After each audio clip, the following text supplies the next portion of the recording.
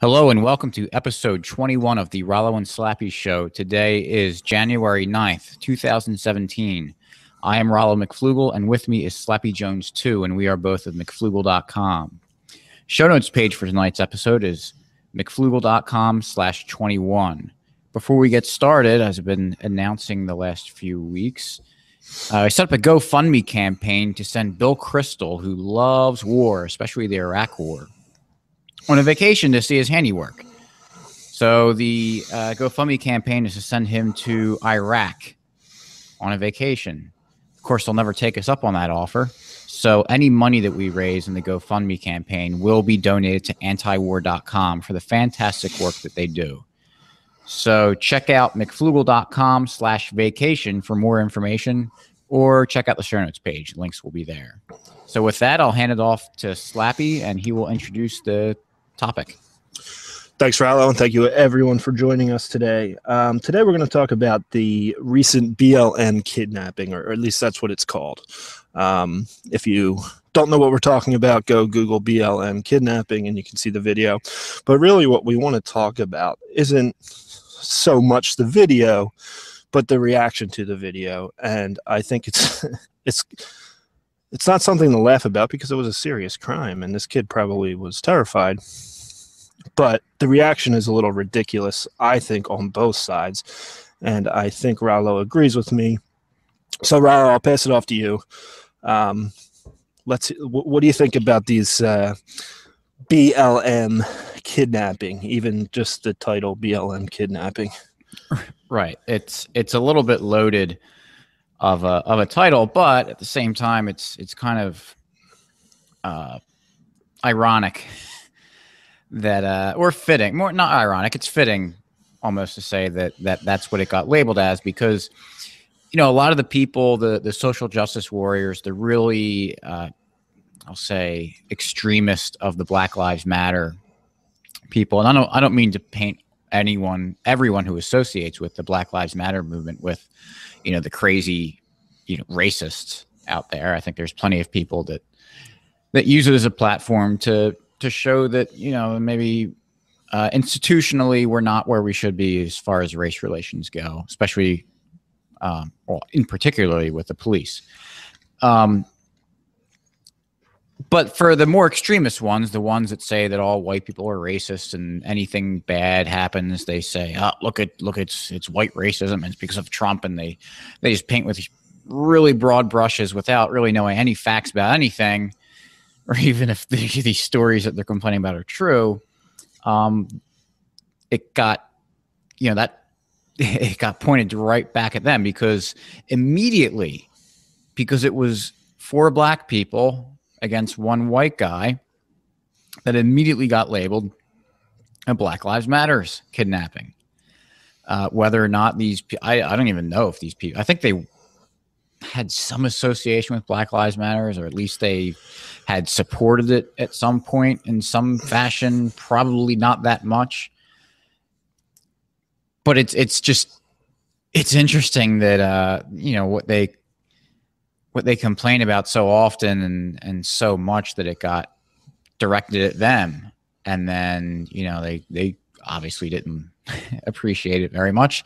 And then at the same time, for the people dubbing it the Black Lives Matter kidnapping, I mean, what are you doing? You're flipping out that anytime anything remotely bad happens, that people blame it on Trump and, white racism and everything else and privilege. You say, that's not, that's ridiculous. That's racist.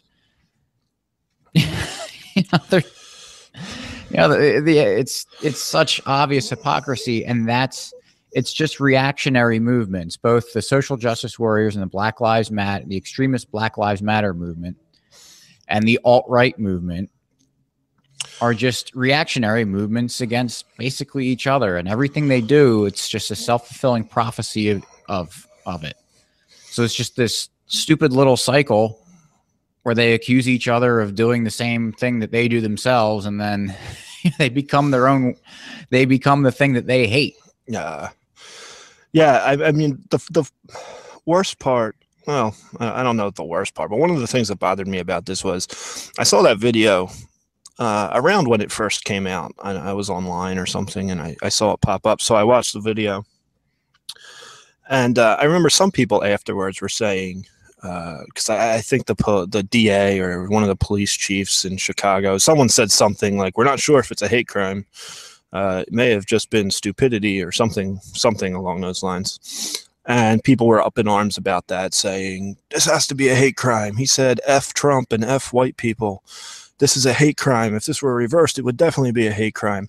But what I think is maybe ironic about that is, and I'll label I'll label those people of the alt-right or people with that kind of bend, is they always say they don't like hate crimes. A crime is a crime. Every crime is a hate crime. If I punch someone in the face, it should be punished as punching someone in the face, not an additional penalty because he called him a certain name before he punched him in the face. It's still the same crime. But then when this happens, they're all up in arms saying it should be a hate crime. So it's kind of funny that on one end, these people will argue saying there is no such thing as a hate crime, or every crime is a hate crime. So why are we throwing extra penalties at it? But then when these black people attack a white guy, this should be a hate crime. This should be a hate crime. But my stance is it should not be a hate crime because every crime should be judged as the crime that it is. Well, you got to give them a taste of their own medicine. But then once you give them a taste of their own medicine, they're going to turn back and say, well, we got to give them a taster. So until one side finally says enough, you're just going to keep the cycle going. Not to sound too hippie-ish, but until there isn't two sides, until we're all just realize we're all individuals and there isn't a black versus white, we're all just in this kind of thing together here, there's probably going to be problems. And of course, our lovely government, our dear leaders, love to separate us and love to pit one side against the other and create sides and create problems. And so as long as we have this big government and as long as we trust our government, we're always going to have these issues. Right. And then on top of that, you have an extremely biased media who, when they report something like this, they, very cautiously very careful about what they say. And I don't mean to, and this is where I said in the show notes page something like, the alt-right occasionally has good points, like with the media. So the media portrays this as they don't really mention race when it's black people against white people, or if it's the other way around, it's all they talk about. I forget where I was going to go with this now. My mind just went blank. But on Twitter when it happened, I mean, you had the hashtags for trending things for certain topics so people can see what other people are talking about.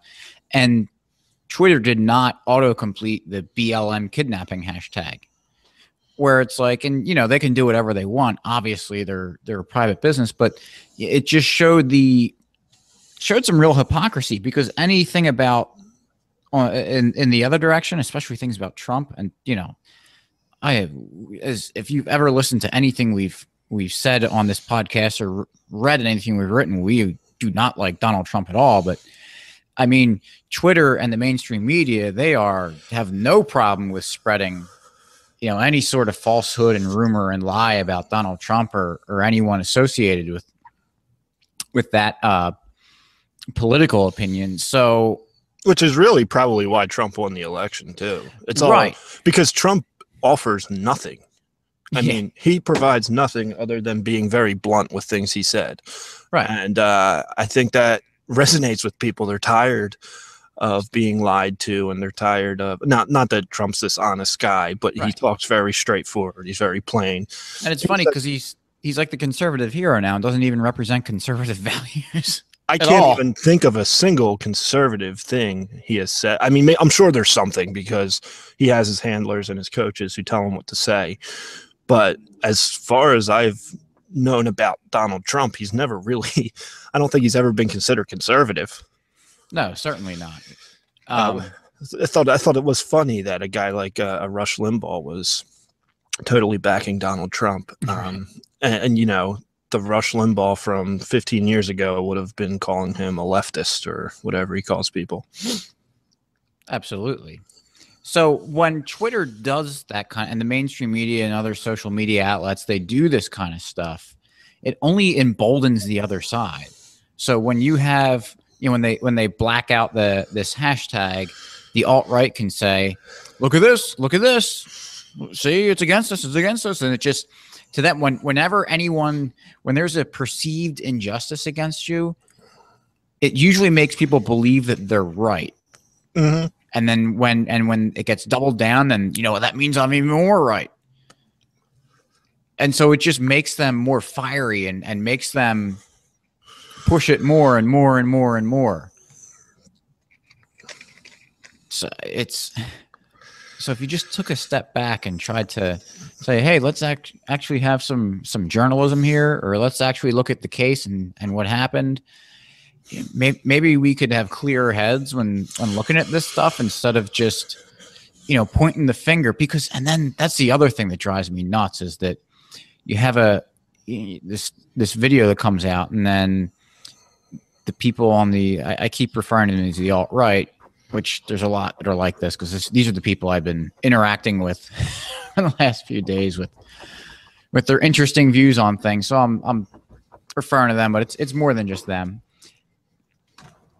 I lost my train of thought again. I can't stay. Where's Rallo tonight? I don't know. I guess since unless you get your thought, I just want to take this to a next step. We were talking before we went on the air. I think it's I don't know if it's human nature or just maybe the society we grow up in, or we all go to the same types of schools. I know there's private and public and all other ones, but it's all generally the same. But it's funny how this happens, and people will say it's Black Lives Matter, or see, Black Lives Matter, you guys are black people and you're arguing for something, and a black guy did a bad thing, so you're all bad. And I kind of see the same thing when we talk about the Middle East. Forget the fact that all through time you can look back at World War, any war really, that any country has ever been involved in, there's propaganda involved. And we can look back at how the Germans were monsters in World War II, and obviously the Red Scare and the Cold War, and the Vietnamese, the Mir Gook rule, the same with the Koreans. There was all kinds of propaganda against these people, which all today we just think of Germans, Koreans, and Vietnamese as people. But when we were at war with them, we thought they were monsters. And I think we are probably doing the same thing with the people in the Middle East. And it's very convenient when you can find a video of a guy from ISIS, or these poor people, poor as in not wealthy, using the weapons they have to make a statement, not justifying it in any way at all. But they'll play these videos. And how many people live in the Middle East, or at least used to live there before many of them left? Several millions. And you see one guy or one group of guys do something, and then we project that on every Arab. They're all like to chop off heads, and that's the way they act, and that's what they do.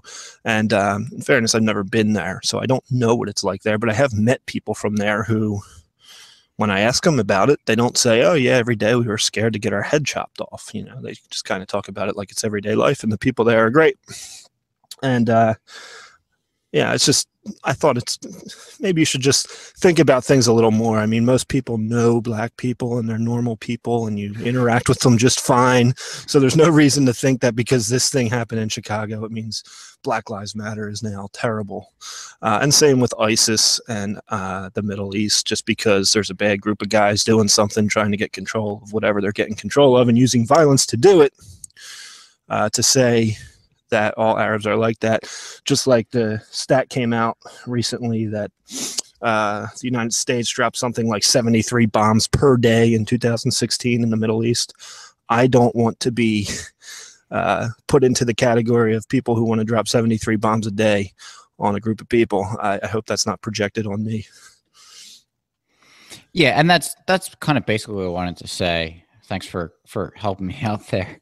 But what also annoys me, and the same thing, and using the example of terrorism from the Middle East is a perfect example. Whenever a terrorist attack happens, you always hear the people saying, "Well, where are the Muslims? Where are all the Muslims that are apparently peaceful Muslims on this? They're silent.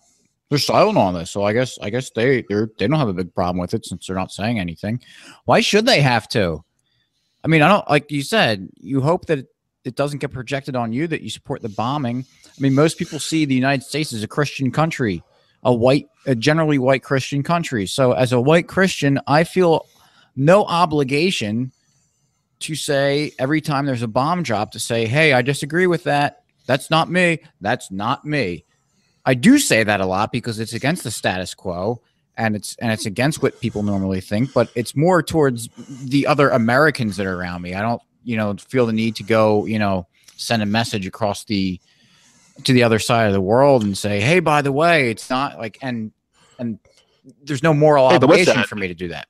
Right. But if you do have friends on the other side of the world and you think they'd enjoy our podcast, please send the link. Yeah. And there's nothing wrong with doing that either, with jumping up and saying, hey, I'm a member of this group just because of the color of my skin and my religion. And just as a way to maybe rally other people that are like me, or to show some camaraderie with people that don't look like me, then I think there's no problem with that. And to tie this back into the torture video that was in, with the Black Lives Matter kidnapping, no black person is obligated to jump up and say, I disagree with this, or explicitly say it, because nobody is in favor of it. Nobody's in favor of that. And actually, you know what? There are people out there that I do think incited this kind of stuff, like the extremists I was talking about earlier. I think those people do have some obligation to step up and say either, hey, you know what? This is exactly what I was looking for. Or to say, hey, we should really cool it with the stuff we say, because people listen, and every once in a while, someone might actually, act out on the stuff that we say. So, but the vast majority of people are not calling for violence like that. So to act like that they're under some moral obligation to, denounce violence that we know that 99.9% of people think is absolutely abhorrent and horrible. I mean, come on. I mean, is there any group of maybe you can find an individual somewhere on Twitter, but is there any group of people, or even an individual who said, yeah, this is a good thing about the kidnapping that you're aware of? I mean, I haven't been looking that hard for it, but but it's one of those things where if someone did say that, then yeah, they'd be jumping all over. But even the people that do, they're really loose with what they say, and it gives it the. I don't know what you mean. Hey, here you go. It's like that guy from Think Progress, right? Who had that little article where he said he was scared of his plumber, right, because his plumber was a white guy, middle class, and he said the guy was pleasant, he was professional, he didn't talk about politics, but given his demographic, he might have voted for Trump, which scares me. It makes me uncomfortable. I think that's a little bit of an overreaction. And those kind of thoughts, and you're putting that out there, and you constantly hear this stuff that like Trump voters are these evil people. That kind of sinks in. Right. Oh, and if you're saying that, and you're saying that you should fear these people, and if you know someone voted for Trump, they're probably violent and they're out to get you and they're predators and they hate you. And if you're constantly drilling that into someone's head, and then they go out and do something that, takes care of that problem, then yeah, I think that there's some responsibility that you have on that. For sure. Not directly. I mean, you weren't the one that did it. And I don't want it to sound like, oh, you can't ever say anything, and, can't use metaphors because someone might take you literally. I mean, come on, we should be adults about this and understand when, someone's advocating for violence, and when someone just has a slip of the tongue or loose language. It's obvious when the difference is. And it's usually people that are constantly using this kind of language that are the guilty parties of this kind of stuff. So it's obvious the kind of person that this is referring to. Mm-hmm.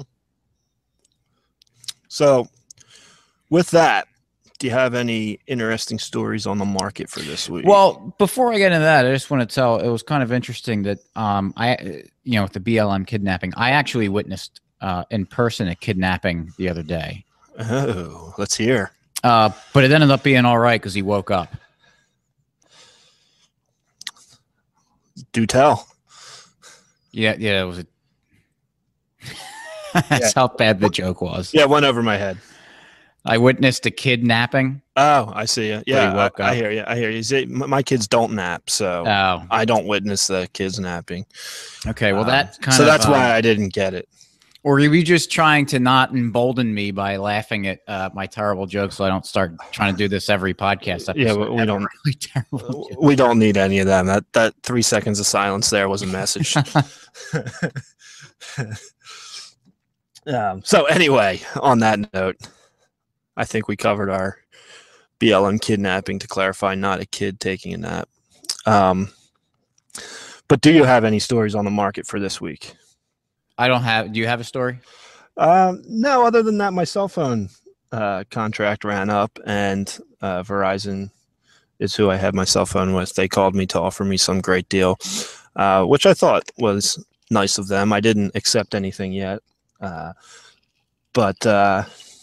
it's just a little proactive incentive in the market.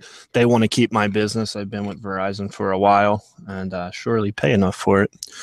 But now that I'm out of my 2-year contract, I have the freedom to go somewhere else and search my rates. So they wanted to get in front of that as soon as possible and gave me a call proactively. And we also do that in my job.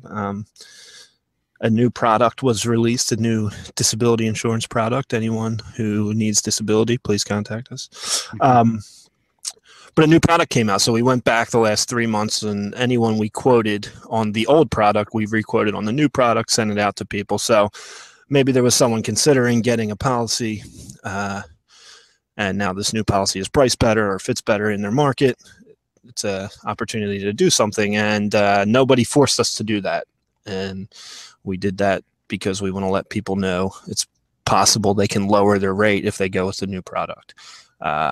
Anyone who knows anything about the insurance industry, it's commission driven. So if I'm commission driven, why am I sending out notices to people that they can lower their premiums? It doesn't seem to make sense if you're one of those people who hate the market, yet we provide a service and our customers value that service, and they appreciate that we let them know, because happy clients are return customers for sure.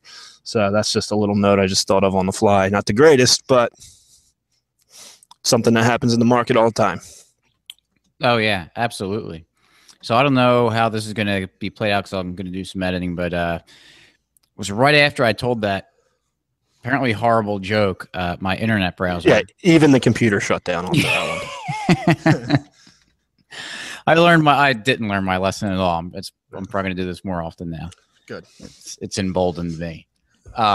So with that, appreciate everyone listening. Be sure to check out the show notes page, mcflugel.com/21, where you will find links to subscribe to us. We are on iTunes and Stitcher.